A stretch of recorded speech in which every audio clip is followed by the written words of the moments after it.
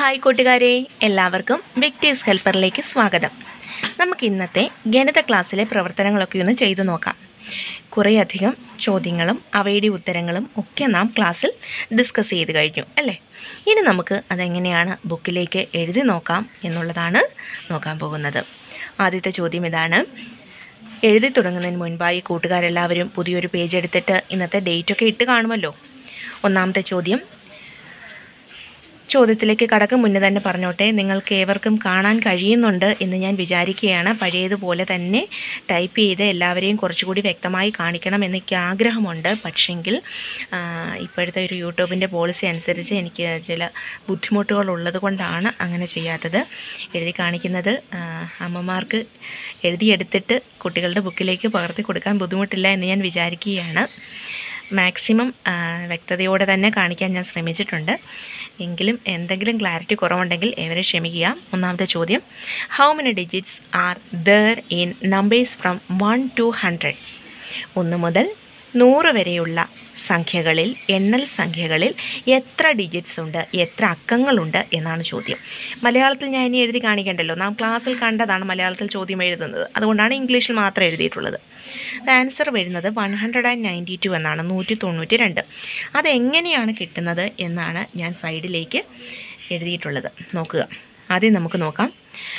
1 മുതൽ 9 വരെയുള്ള നമ്പേഴ്സിൽ എത്ര ഡിജിറ്റ്സ് ഉണ്ട്? 9 ഡിജിറ്റ്സ് ആണ് ഉള്ളത്. അതുപോലെ തന്നെ 10 മുതൽ 99 വരെ എത്ര എണ്ണം ഉണ്ട്? 10 മുതൽ 99 വരെ 90 നമ്പേഴ്സ് ആണുള്ളത്. 90 സംഖ്യകളുണ്ട്. ഈ 90 സംഖ്യകളിൽ ഓരോ സംഖ്യയിലും 2 ഡിജിറ്റുകൾ വീതമുണ്ട്, 2 അക്കങ്ങൾ വീതമുണ്ട്. 90 സംഖ്യയിലോ 90 × 2 നോക്കണം അല്ലേ? അപ്പോൾ നമുക്ക് കിട്ടും 180 ഡിജിറ്റ്സ്, 180 അക്കങ്ങളിൽ നമുക്ക് കിട്ടും. ഇനി നമുക്കറിയേണ്ടത് 100ൽ എത്ര ഡിജിറ്റ്സ് ഉണ്ട്? 3 ഡിജിറ്റ്സ് ആണുള്ളത്. ഇനി ഈ കിട്ടിയ ഡിജിറ്റ്സ് 3 കൂടി കൂട്ടി നോക്കുന്നു, ടോട്ടൽ കാണുന്നു. 9 + 180 + 3 എത്രയാണ് വരിക? 192. അതുപോലെ സൈഡിൽ വ്യക്തമായിട്ട് നമ്മൾ എഴുതിയിട്ടുണ്ട്. ഇതെല്ലാം കൂടി ആഡ് ചെയ്യുന്ന സ്റ്റെപ്സും സൈഡിൽ എഴുതിയിട്ടുണ്ട്. കാണാൻ കഴിയുന്നുണ്ട് എന്ന് ഞാൻ വിചാരിക്കുന്നു. ഇനി അടുത്ത ചോദ്യത്തിലേക്ക് കടക്കുകയാണ്. നോക്കിക്കോളൂ, ഇവിടെ ചില മിസ്റ്റേക്കുകളൊക്കെ വന്നത് ഞാൻ വൈറ്റ്നർ ഇട്ടിട്ടുണ്ട്. നോക്കിക്കോളൂ. രണ്ടാമത്തെ ചോദ്യമാണ്. If the number is the same as twice the sum of the digits of A 2-digit number, which is that number? ഒരു നമ്പറിൻ്റെ അക്കങ്ങളുടെ തുകയുടെ ഇരട്ടി എന്ന് പറയുന്നത് ആ സംഖ്യ തന്നെയാണ്. ഏതാണ് ആ സംഖ്യ എന്നാണ് ചോദ്യം. ആൻസർ 18 ആണ് വരുന്നത്. അത് വരുന്ന വഴി ഞാൻ തൊട്ട് താഴെ എഴുതിയിട്ടുണ്ട്. 18 എങ്ങനെയാണ് വരുന്നത്? 18ലെ ഡിജിറ്റ്സ് എടുക്കുന്നു, 1ഉം 8ഉം കൂടി ആഡ് ചെയ്യുന്നു. ആഡ് ചെയ്യുമ്പോൾ എത്രയാണ് കിട്ടുക? 9, 9 എന്ന് കിട്ടുന്നു. ഈ 9ൻ്റെ ഇരട്ടി എടുക്കുന്നു, 9 × 2 അല്ലേ? ഡബിൾ ചെയ്യുന്നു. ഡബിൾ ചെയ്യുമ്പോൾ എത്രയാണ് കിട്ടുക? 18. ആ നമ്പർ തന്നെ കിട്ടിയിട്ടുണ്ട്. ഓക്കെ, ഇനി നമുക്ക് അടുത്ത ക്വസ്റ്റ്യൻ നോക്കാം.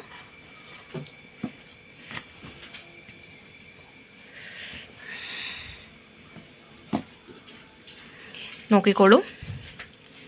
ക്വസ്റ്റ്യൻ നമ്പർ 3 ക്ലിയർ ആണല്ലോ? How many zeros are there when writing from 1 to 100? 1 മുതൽ 100 വരെയുള്ള സംഖ്യകൾ എഴുതുമ്പോൾ അതിൽ എത്ര സീറോസ് ഉണ്ട്? സീറോസ് ഉൾപ്പെട്ട എത്ര സംഖ്യകൾ എന്നല്ല, അതിൽ എത്ര സീറോസ് ഉണ്ട് എന്നാണ് ചോദ്യം. ഓക്കെ, നമുക്ക് ആദ്യം എഴുതേണ്ടത് എന്താണ്? 1 മുതൽ 100 വരെയുള്ള സംഖ്യകൾ എഴുതുമ്പോൾ അതിൽ സീറോസ് ഉൾപ്പെടുന്ന സംഖ്യകളൊന്ന് എഴുതി നോക്കാം. ആദ്യം ഏതൊക്കെ വരുന്നുണ്ട്?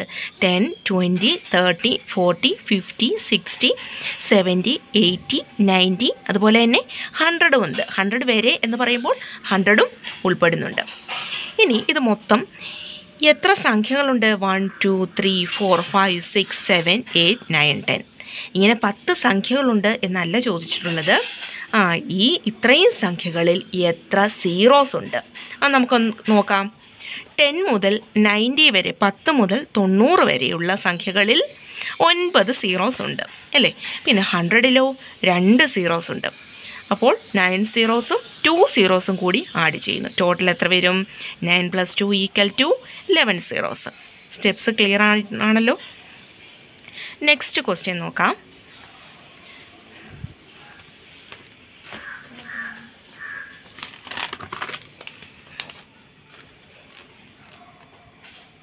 നോക്കിക്കോളൂ. ഹൗ മെനി നമ്പേഴ്സ്, ഇവിടെ നമ്പേഴ്സ് എന്നാണ് എഴുതിയിട്ടുള്ളത്. How many numbers are there in 3 digit numbers in which all digits are same. അതായത് 3 അക്കമുള്ള സംഖ്യകളിൽ എല്ലാ ഡിജിറ്റ്സും സെയിം ആയിട്ടുള്ള എത്ര നമ്പേഴ്സ് ഉണ്ട്?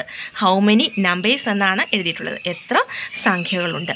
ആദ്യം നമുക്ക് 3 അക്കമുള്ള സംഖ്യകളിൽ എല്ലാ ഡിജിറ്റ്സും ഒരുപോലെ വരുന്ന സംഖ്യകളൊന്ന് എഴുതി നോക്കാം.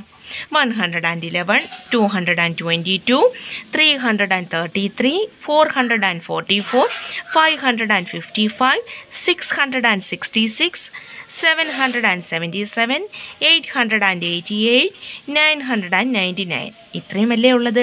മുന്നോട്ട് എഴുതുമ്പോൾ അത് 4 ഡിജിറ്റ്സ് ആയി മാറും അല്ലേ. നമുക്ക് 3 ഡിജിറ്റ് മാത്രം മതി. ഇനി ഈ സംഖ്യകളൊന്ന് എണ്ണി നോക്കാം.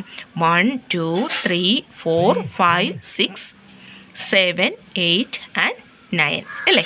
9 നമ്പേഴ്സ് കിട്ടിയല്ലോ. ആൻസർ എഴുതിയിരിക്കുന്നു 9. താഴെ അത് കിട്ടിയ സ്റ്റെപ്പും എഴുതിയിട്ടുണ്ട്. ടോട്ടൽ നമ്പേഴ്സ് 9 ആണ്. നെക്സ്റ്റ് പ്രോബ്ലം നോക്കാം. ഓക്കെ, നോക്കിക്കോളൂ. Question number 5.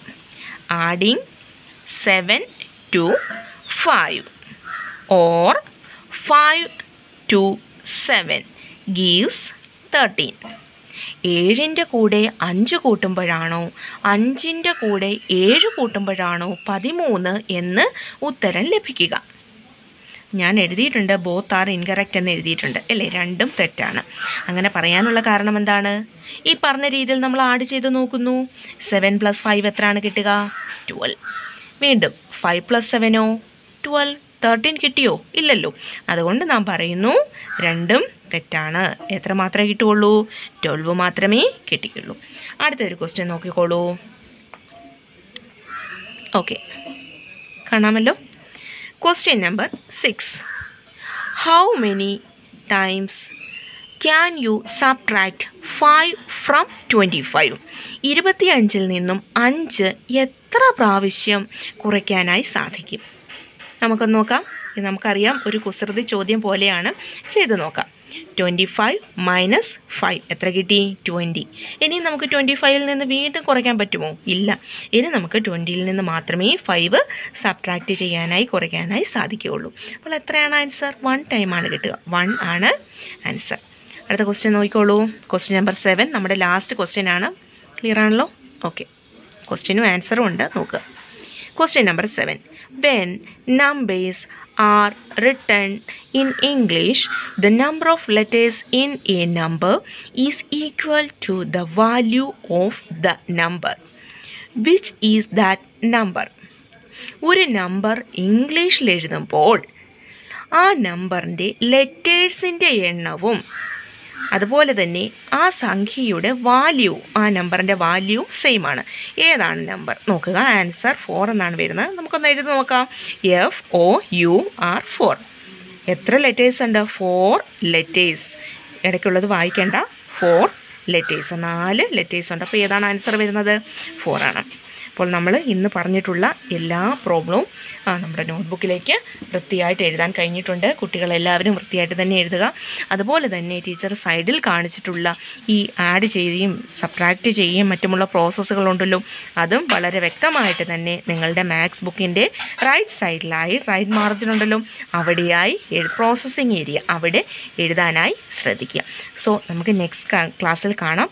ഇപ്പോൾ വ്യക്തമായി കാണാൻ കഴിയുന്നുണ്ട് എന്നാണ് ഞാൻ വിചാരിക്കുന്നത്. കമൻറ്റ് ചെയ്യുക. എന്തെങ്കിലും ബുദ്ധിമുട്ടുകളുണ്ടെങ്കിൽ ക്ഷമിക്കുക. സോ നമുക്ക് നെക്സ്റ്റ് ക്ലാസ്സിൽ കാണാം. ബൈ.